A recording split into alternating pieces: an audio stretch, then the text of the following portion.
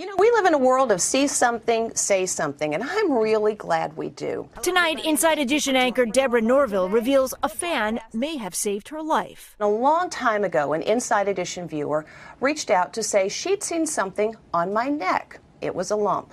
Norville told her doctor, and they watched it closely. For years, it was nothing.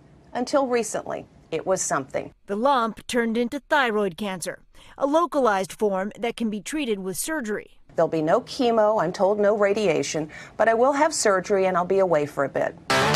A similar thing happened to Tarek El Moussa in 2013, the host of Flip or Flop on HGTV.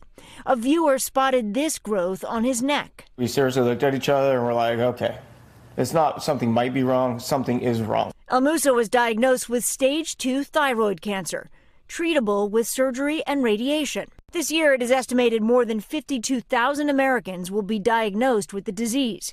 Women are 3 times more likely to develop thyroid cancer than men. Catching it early is key, and sometimes public scrutiny may not be a bad thing. Stephanie Gosk, NBC News, New York. Hey, NBC News fans, thanks for checking out our YouTube channel. Subscribe by clicking on that button down here, and click on any of the videos over here to watch the latest interviews, show highlights, and digital exclusives. Thanks for watching.